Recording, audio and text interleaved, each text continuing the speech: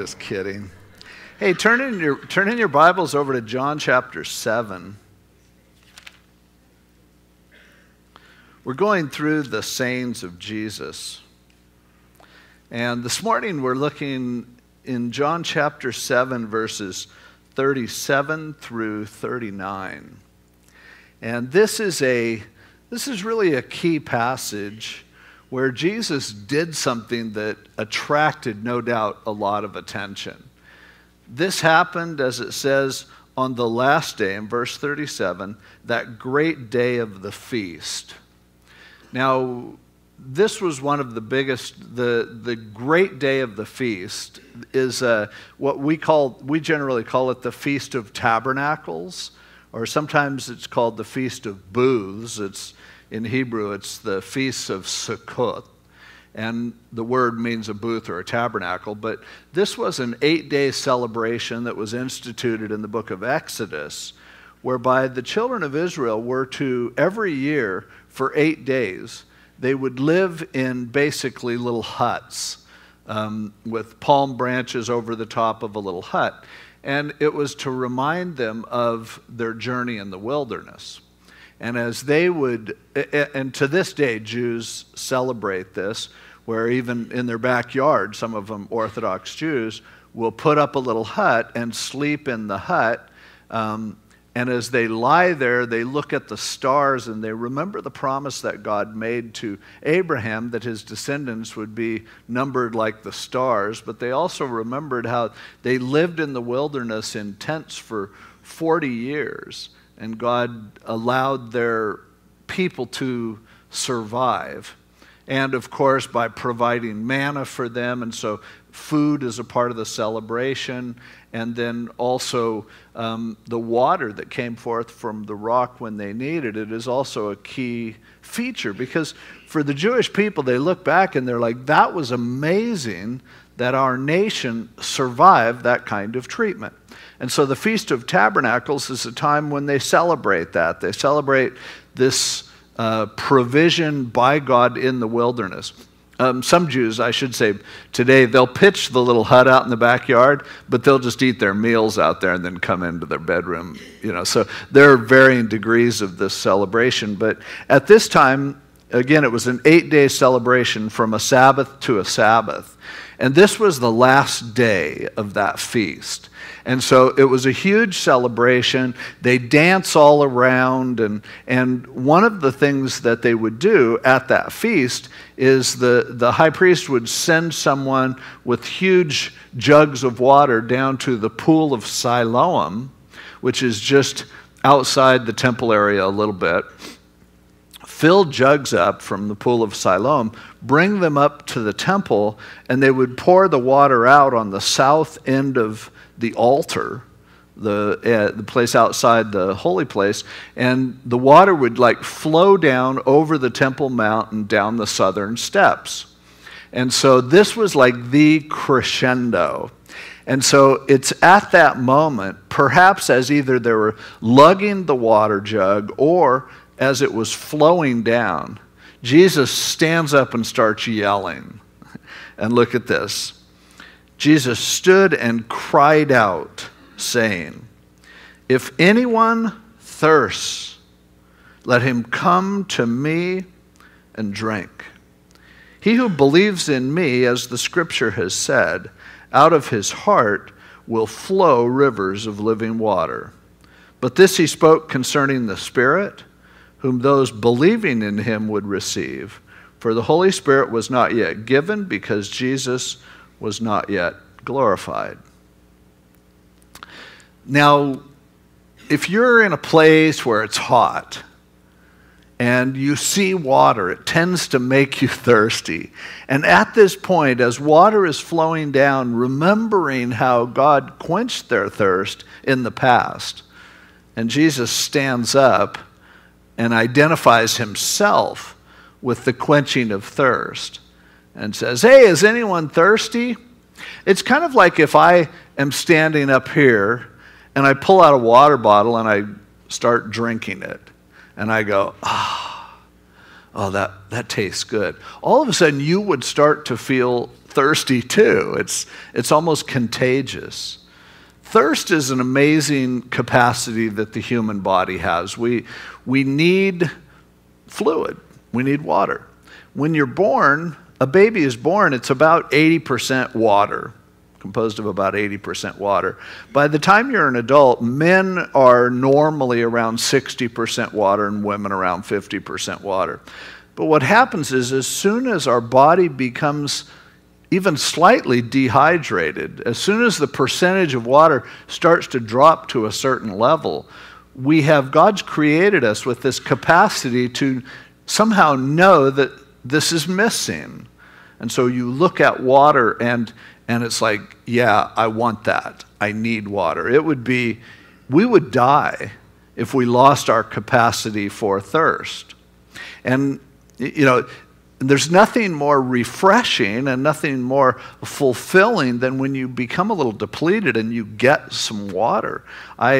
This last Monday, we went up to Yosemite to hike up to the top of Vernal Falls to sprinkle my mom's ashes. And so hiking up, and this time of the year, there's not a whole lot of water in Vernal Falls. If you've ever seen Vernal Falls when it's big, like in the spring, it's just huge. But this time it was still a pretty waterfall. If you had never seen it before, you'd think it was cool. But the trail going up to the falls, which is called the Mist Trail, because when there's water, a lot of water in the falls, you get soaked on the mist trail. And I always look forward because you hike up the first 3/4 of a mile and you're getting tired and hot, and then that mist just feels so good. Well, this time we're going up this granite face and it's in the 90s and there's no mist. And you're always wrestling with how much water do I carry? Because the weight of the water weighs on you too, but you need water, and sometimes you don't anticipate it. And so Monday I was sore from walking up all these steps, but also kind of dry. And I couldn't wait until I could get to a point where I could drink some more water. And so you start thinking about times in the past when water was good. I remember when Calvary Chapel first got the property that they had down in Mount Palomar. And we were trying to figure out what to do with the land because they wouldn't let us develop a conference center there. Somebody came up with the idea of there's a lot of water under Mount Palomar. And so I was up there when they drilled down and took out the first water. And it was 34 degrees coming out of the earth. Oh, it was so good. It makes me thirsty just to think about it. And I just drank a bottle of water in anticipation of doing this message. I knew it would make me thirsty. But our capacities physically to be refreshed and renewed, in a sense, when we thirst and we drink, what I'm doing is saying who I am, what my body is made of, has been depleted. And I am going to renew that. I am going to refresh that. And that's the capacity that we talk about when we talk about thirst. It's really an amazing capacity. The word refresh, when we think about water, we often think about, oh, it's so refreshing. Well, refresh, means again. And fresh is a word that originally, it was an old French word, but it meant to not have salt.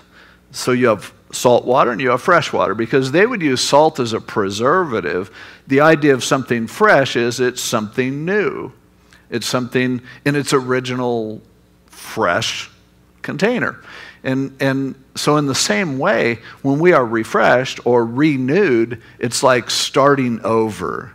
It's like going, I'm running out, I'm missing something, and then I take that in and it's like, wow, a fresh start, a fresh renewal. So as Jesus addresses this imagery in an area of the world where I know what it's like to be thirsty in Israel for sure, he makes this proclamation, this announcement. And he says, if anyone thirst. Now, I like that because I'm one. Anyone, any person. What he's saying is, this is available to everyone. This is an invitation that I'm just not making to special people. Hey, if any of you guys are thirsty, I've got something for you. But he's opening this invitation and saying, if anyone thirsts. And then he says, if you're thirsty, and basically the idea, and we use the term thirst to refer to any capacity, any need that we feel we're missing. So we talk about people being thirsty or hungry for love or excitement or sleep or whatever. But if you feel a lack, if you have a sense that something is missing, then he says, come to me. Come to me. In other words, Jesus is declaring here in front of a large crowd. He's saying that I am actually what it is that you're lacking. When you feel that something is missing in your life, you will find it in me. And if you come to me, you'll end up finding what you really need. Now, most of us in our lives could make a long list of things that we think are lacking in our lives. Maybe you go, you know what I'm really missing is excitement. Or you know what is really lacking in my life is a healthy relationship. Or do you know what's lacking in my life? A level of income that's dependable so that I can feel like I'm secure. You know what's lacking in my life is a good place to stay. Or what's lacking in my life right now is, oh man, I should have eaten breakfast. My stomach's starting to churn. But what Jesus says is actually, it all comes down to me. It's approaching me. By doing that, you will discover what's really missing in your life turns out to be something that I can provide. And notice it's never the idea of a person is going to provide what you need. Spiritually, you will never get everything that you need by coming to church, by coming to a pastor, or by listening to particular content. As beneficial as all of that is, the only real benefit to coming to a church or listening to a pastor is when they take you to the one that really can provide for your needs, and that is Jesus Christ himself. And so as we gather every week, what we are doing is kind of collectively approaching him and saying we need certain things, and we've come to the conclusion that you are really what's missing in a part of our lives. And so he says, come to me and drink. Receive that which I have to offer. Now there's an old expression, you can lead a horse to water, but you can't make him drink. Same thing is true of people. You can bring them to a place where the answer is right in front of them, and yet you can't make them partake. You can't force feed them.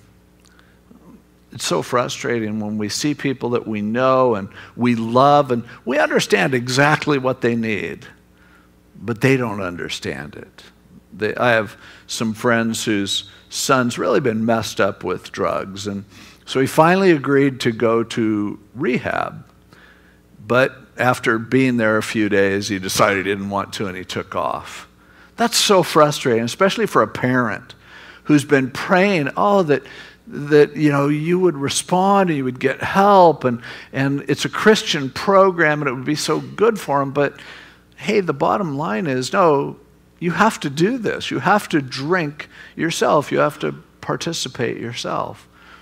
So Jesus is making a bold declaration. He's saying, if you feel like something's missing in your life, it's going to turn out to be me. It's not that he's all we need, but it's when we come to him, he helps us identify other things and provides those for us as well. Now, it's interesting because so often people will use this verse even, and this kind of terminology, and make it a pitch for non-Christians to become Christians. And then we would say to people, have you ever accepted Jesus Christ? If you haven't, you need to come to him, and then he will provide everything that you need. Now, that's absolutely true. That's not a bad application of this, but let's be honest. Most of you have accepted Jesus Christ. You have come to him. Are you quenched? Are you being renewed? Are you feeling like I have everything I need? For most of us, if we're honest, wouldn't we have to say, well, not necessarily. But see, here's the thing. You don't just come to him once. In the Greek, the present tense is a tense that means this is continuous action. And so the verbs thirsting, coming, drinking, these are all in the present tense. So it's an awkward translation, but a very literal translation of this would be, are any of you, if anyone is thirsting, then be coming to me and drinking. It's all a continuous action. It's something we need to do completely. So for many of us, we hear this and we go, okay, I'm going to come to Jesus. And so we accept him as our Savior, and that's a great first step. The first step really is to understand you're missing something, and then to come to him. But we forget that this is an invitation that he has made for a constant, ongoing way of living. Now, if you are a follower of Jesus Christ, if you're a Christian, and yet you still have a great sense of there's stuff that's missing in my life, then the answer to that is still to understand coming to him. Now, a lot of times as Christians, what happens is we come to him and then we're like, okay, that didn't totally do it. And so then we begin to depend on other people, other situations, other hopes and dreams. But it's all him. It's all about him. And he just says, your life needs to be a life of being continuously renewed and refreshed by coming to me. You know, Isaiah 40:31 says, those who wait on the Lord will renew their strength, refresh their strength. They'll mount up with eagles, they'll run and not be weary, they'll walk and not faint. As soon as we stop receiving from him, and as soon as we go into denial and we act like, nope, I got everything I need. You know, how many times nowadays do people say, if you say, hey, can I get you anything? Nope, I'm good, I'm good, I'm good. At some point, wake up and at least acknowledge, no, sometimes I'm not good. Sometimes I don't feel so well. Sometimes I am frustrated. Sometimes I'm sad. Sometimes I'm depressed. Sometimes I'm lonely. And to at least acknowledge, I'm thirsty. Jesus, as he hung on the cross, said, I thirst. What makes us think that we won't? And it is not an indication of being a bad Christian when you thirst, any more than it's an indication that you're a bad human if you thirst. You're just being an irresponsible human if you're thirsty and you don't drink. And so, as followers of Jesus, as those who continue to follow him, it's about honestly acknowledging our lack, our need, that there's something missing, but to realize all along the way, what's missing, he can provide. He desires to provide it. Our answer is always centered on him. And so he cries out. And even as he said, I'm the rock in the wilderness that provided water for the children of Israel, I'm your rock as well. I am your provision as well. And if you can be refreshed, if you can find that place of quenching, that place of satisfaction, that place of peace, it's going to be because you spend your life coming, acknowledging, drinking, participating in him, allowing him to refresh you, allowing him to make you new. The Bible says that his mercies are new every morning. As soon as we live on yesterday's experiences, then we are depleted of that which we ultimately need. And so Jesus just lets us know the way life ought to work for you spiritually is in the same way that your biological body needs to be constantly replenished and refreshed, so your spirit needs to be constantly replenished and refreshed by coming to me, sticking to me, holding to me, listening to me, praying to me, connecting with me. That's where the refreshment comes about. Now, he doesn't stop there, but he says, whoever believes in me. In other words, if you believe this, and so you're someone who really comes to me and really drinks, then he says, as the scripture has said, out of his heart will flow rivers of living water. Now, there's been a lot of discussion about, what does that mean as the scripture says? Because the idea of the scripture saying that out of your heart would flow rivers of living water, you can't find a scripture that this is a quote of. And so people have made a big deal about it. I mean, there's in Isaiah 44, there's a passage that relates to this because it talks about the waters being poured out on you and about the the Holy Spirit being involved in that.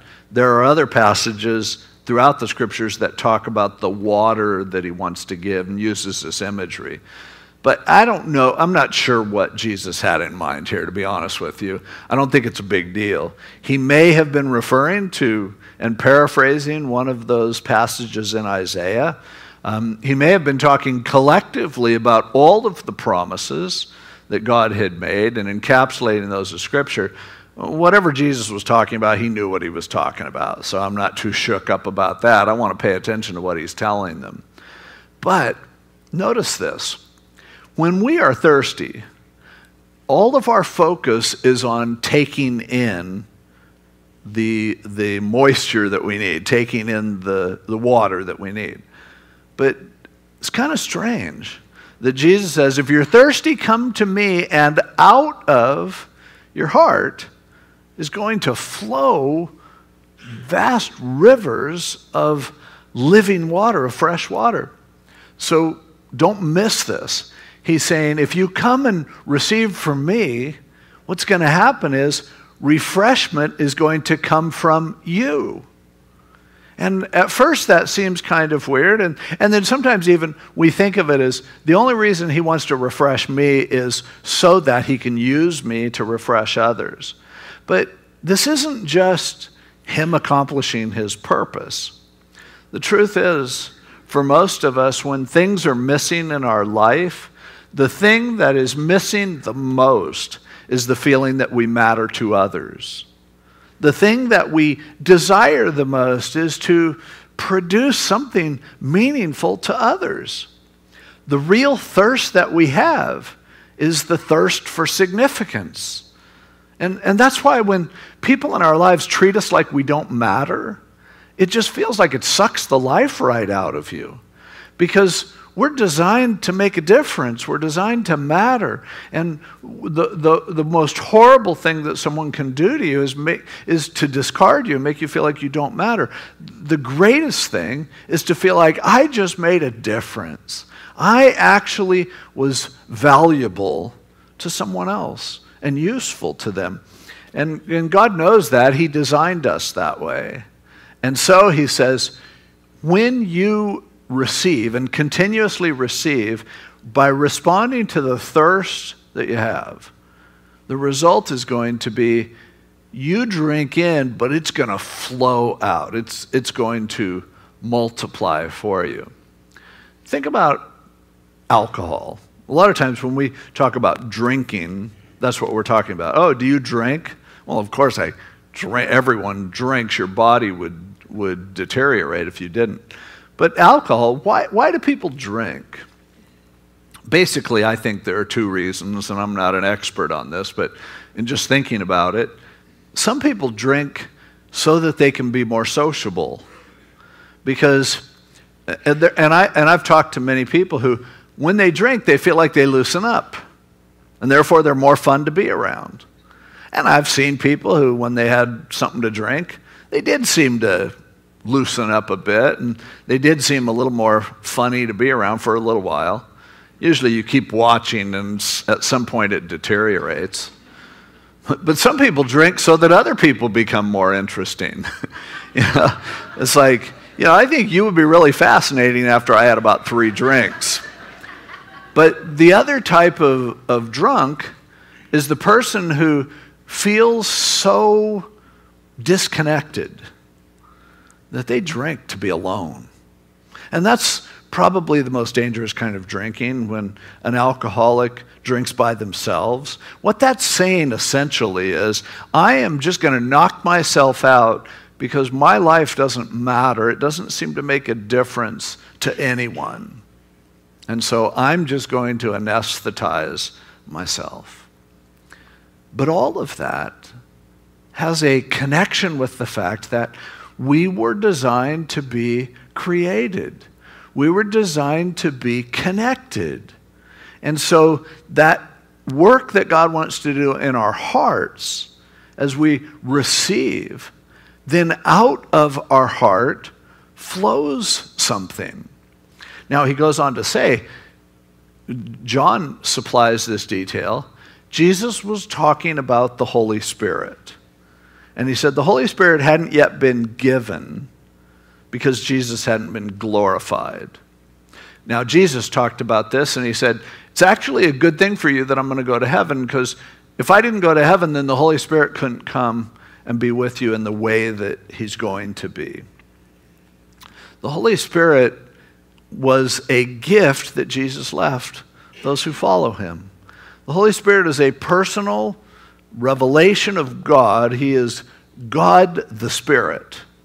And the Bible teaches us that he lives within our hearts. And so somehow we have to understand the Holy Spirit in light of what Jesus is saying here, if we're really going to grasp what his whole point is. How does the Holy Spirit affect our lives?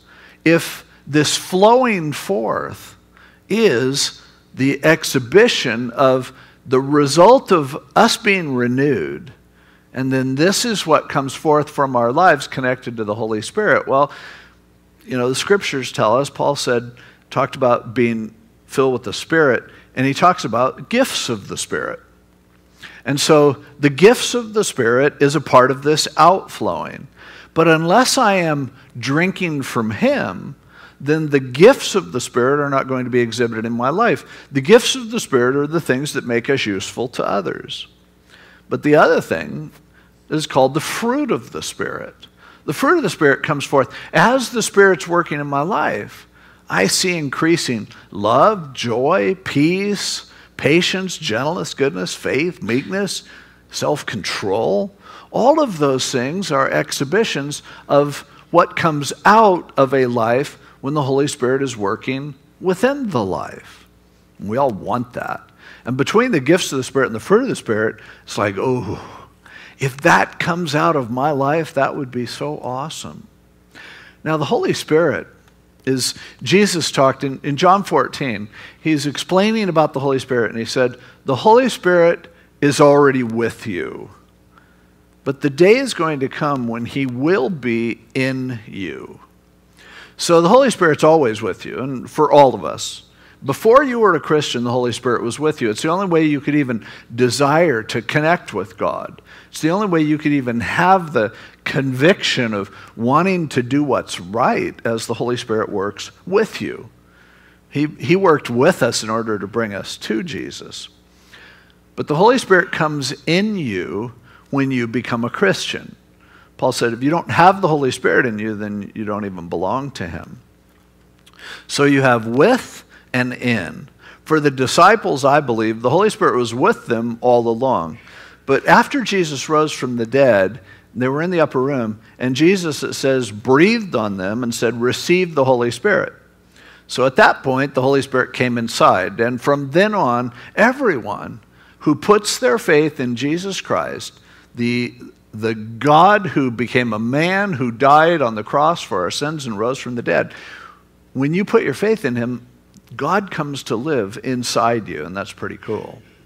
But there's another proposition. Jesus said in Acts chapter 1 to go and wait for the Spirit to come. But he said, and you will receive power after the Holy Spirit has come upon you, and you'll be my witnesses in Jerusalem, Judea, Samaria, and to the uttermost parts of the earth. So the Holy Spirit's with everyone. The Holy Spirit is in people who have trusted in Jesus Christ. But the Holy Spirit comes upon us to empower us in order to represent him and to do his work and to connect with others and to share his love with others. And you can do that without the Holy Spirit coming upon you, but it won't work. It won't be effective. Functioning in the power of the Holy Spirit, or something that we call being filled with the Spirit, the word filled meaning controlled. Remember Paul in Ephesians when he said, don't get drunk. Be filled, be controlled by the Spirit. And he uses it in the present tense. Being filled with the Spirit is not something you do just once. Being filled with the Spirit is something that we need to do constantly. Now, there are people who would say, okay, you need to accept Jesus. Now you just need one more thing. You need to receive the Holy Spirit. Then you're done.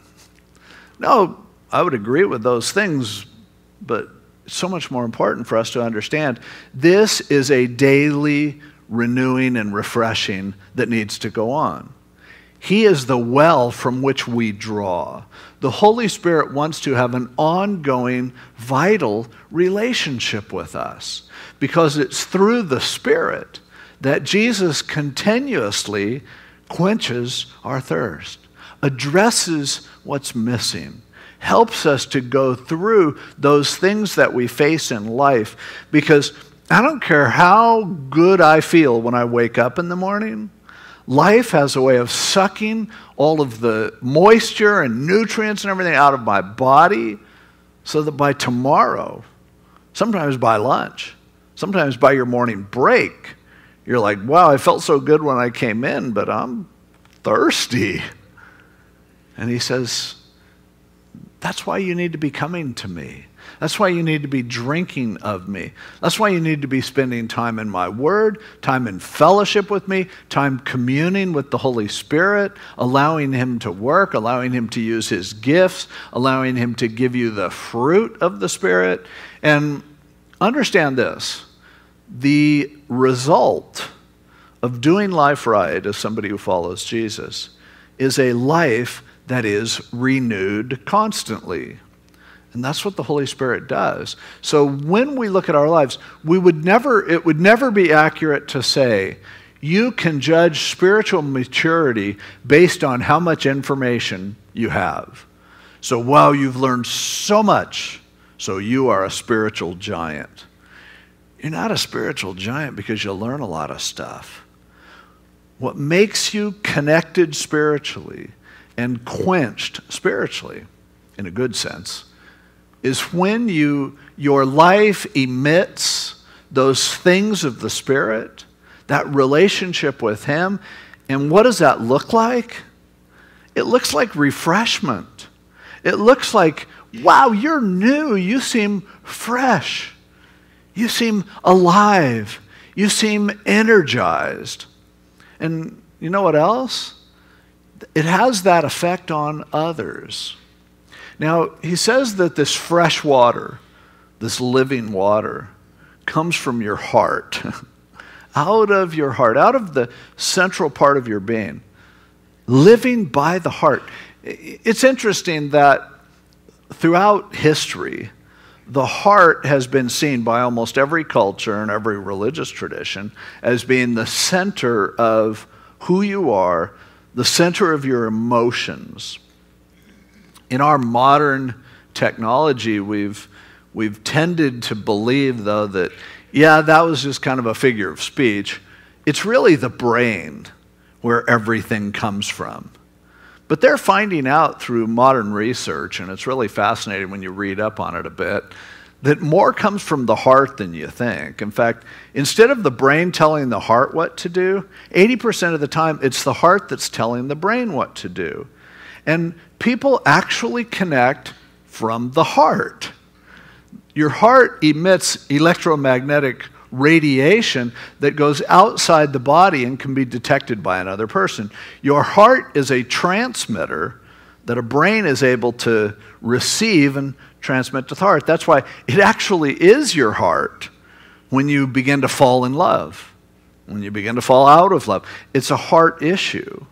And so Jesus is saying the Holy Spirit who lives inside of you, who comes into the deepest part of your being, wants to renew you by quenching that thirst, whatever is missing in your life, and by then allowing who you really are to flow out in a way that touches other people, that can encourage other people, that can make other people feel loved, that can connect with them, that can depict love and joy and peace and all of these things that just flow forth. And that will go on forever. That is something that, the Holy Spirit will always be flowing out of our lives if we allow him to. But the only way for the Spirit to flow, and it's interesting, you don't get the Spirit to flow out of you by going to the Spirit. You don't need to focus on the Spirit. The Holy Spirit never wants people to focus on the Spirit. The Holy Spirit, Jesus said, will always testify of me and bring glory to me. So what happens is we come to Jesus, as he says, keep coming to me with your thirst and partake of me. And the amazing thing that happens is the more we focus on Jesus, the more we sense the Holy Spirit working. And if we don't stop it, then what's going to happen is we are renewed, and a natural result of that is other people begin to be renewed by contact with us. But again, it's always coming to me. So hopefully our lives are such that when people get near us, what's flowing out of us actually refreshes them. However, the goal is not for them then to keep coming back to us for refreshment.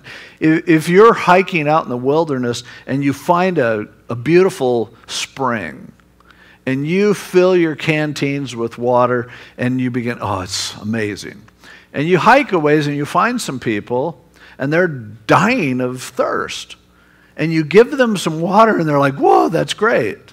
You wouldn't say, stick with me. In fact, let me go back. You stay here. I'll go back and fill the canteen again, and I'll give you more because there's more where that came from. Now, what you would do is take them and show them where they can get their own water, their own provision. And that's how it works with him. We come to him, we participate, we receive from him. The Holy Spirit works in our lives. Therefore, we take what's been renewed in us, we share it with others, it's refreshing to them, and then we let them know it's all about Jesus. It's why we're spending a year looking at what Jesus says. That's a way to come to Jesus. Read what Jesus says. Listen to what he has to say. It will refresh you. I've never even once read things that Jesus said and not come away by going, wow, that was so fresh. And it's kind of funny, people have mentioned this to me as we're looking at the sayings of Jesus this year. I have people go, I thought I knew everything Jesus said, and every scripture that you picked is something I've heard before, but it's exciting to hear it in a fresh way. Well, that's exactly what he wants to do. So here's how life is supposed to work. I am honest about that something's missing in my life, whatever it is. So I take that thirst and I come to Jesus and I am honest with him. I pour out my heart to him. I let him know what's missing. And then I receive whatever it is that he gives me back for that. And all of a sudden I feel like, wow, I feel like a new person.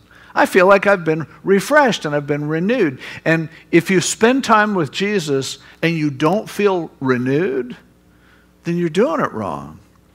Maybe you're just listening to things that people have told you in the past. Maybe you're trying to relive old expressions. But you will know that you have drank from Jesus when you feel like,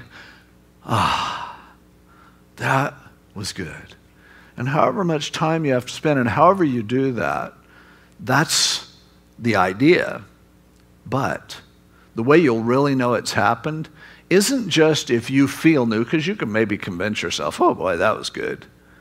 But what kind of an effect are you having, am I having on other people? There are some people who are just refreshing when you're around them. They just, you get around them and you feel like, oh man, that was a breath of fresh air. And we all instantly, you can think there are certain people who are like a breath of fresh air. There are some people, as they say, who can brighten up a room just by walking in. On the other hand, there are people who can brighten up a room just by leaving. It's like, oh, I feel so good that they're gone. I thought that conversation would never end.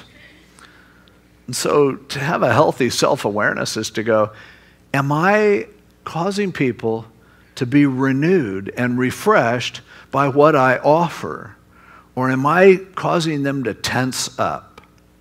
When you get an email from someone, depending on who that person is, you can pretty much know, is this something that's going to give me a blessing and a fresh start for the day?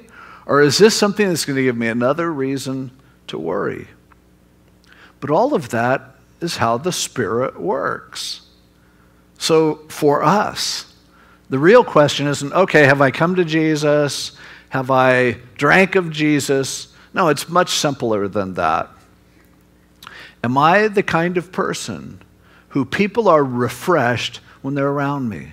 When they see me, no matter what I'm going through, no matter how hard things are, they talk to me and they feel like things are under control. God's good.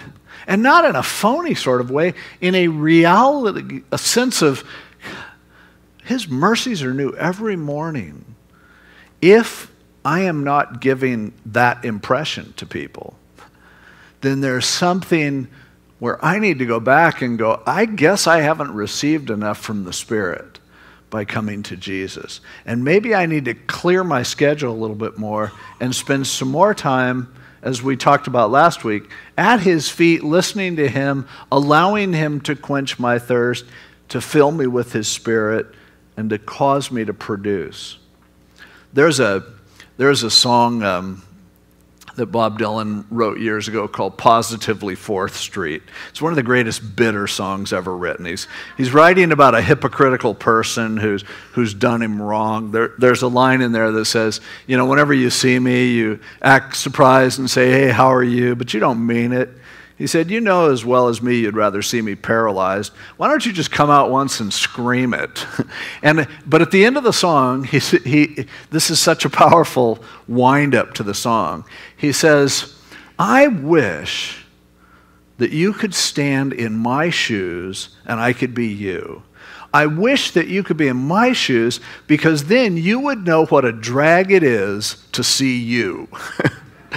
And that's, I know it's cruel, and for some of you who are really sensitive, you hate that, but for those of you who are really honest, you know people who I wish you'd know how depressing it is to see you or to hear from you. That's a great litmus test for us. Is it a drag to see us? Is running into us something that just depletes people?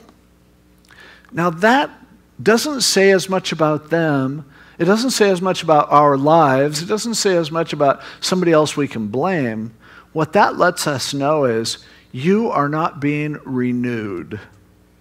Because if you are renewed, the Spirit flows forth from the center of your being and has a renewing effect on others. There are times when I have been so drained, but just seeing someone and hearing their story and being encouraged by them, I feel like, wow, I'm seeing life from a whole different perspective. That's what he wants our lives to be. And that happens because we have the Holy Spirit who, if we allow him to control us, if we allow that flow where we're receiving from Jesus and the Spirit's flowing out of our lives, you'll know it instantly. It's why the scriptures say that the way you know somebody's a Christian is by their love. Love, the fruit of the Spirit. Love, the outflowing. Love that's renewing. The great thing about love is you feel like everything's fresh. Remember the first time you really fell in love? The whole world came alive. It's like if you wear glasses the first time you got glasses. And you didn't want glasses, you thought they looked nerdy, and but all of a sudden you got glasses and go, whoa, I never saw this before. That's the effect that happens when we are drinking from Jesus. When we are taking our thirst, taking what's missing, and going to him with it and saying, I think I need all this other stuff, but I know what's wrong. My water content in my life has become depleted, and I need for you to fill that. And as that happens, as you go to him, the Spirit begins to work. He starts to use us. Our gifts spring to life. The love begins to flow from our lives. And ultimately, you'll notice it because people look like they're actually glad to see you. If nobody really cares about you, that's a good indication that you are not bringing refreshment into their lives. So don't try to bring refreshment into their lives. Receive refreshment yourself. It's time to start over on a daily basis at least. To say, I'm thirsty, I want to drink, I want it to flow, I want to affect people in a way that I bring renewal and refreshment into their lives. Let's pray. Lord, thank you for your word. Thank you for your Holy Spirit, who, if we come to Jesus, will flow out of our lives and will be refreshing to people that we see, to people to whom we come in contact with. Lord, we're sorry when we walk around saying how thirsty we are, and we don't go to the well that we know will quench our thirst. Renew us today. Renew us this week. Renew us each day of this week as we are thirsting and coming and drinking, allowing your Spirit to flow once again in a new and a fresh way. Thanks for being what we need, being who we need. But help us to take the choice to come and drink. May our lives refresh others as we receive refreshment from you. In Jesus' name, amen. Let's all stand. If you're here today and you never have sensed that fresh start in your life, you've never really come to Jesus at all. He says, anyone who thirsts, come to me and drink. So if you're someone who there's something missing in your life and you haven't come to Jesus even once, I would encourage you to come today. There'll be people down here in the front who would love to pray with you and introduce you to a relationship with Jesus Christ. He is the one that can make your life start over right now. You can forget whatever has happened, whatever failures, whatever successes that you haven't let go of. Let it all go and start life over today. Begin to see things in a fresh and a new way by having your sins forgiven and your life begin again with Jesus, allowing him to flow from your life, allowing your life to finally be able to affect others in a more positive way. So if you need that, come on down. If, on the other hand, you say, yeah, I'm a Christian, but there's not much refreshing about me, I'd suggest today that you'd go spend some time with him and just tell him what you're thirsty for and allow him, through his Spirit, to come and work in your life, don't go away from him until you feel like you've had a fresh start, until you feel renewed.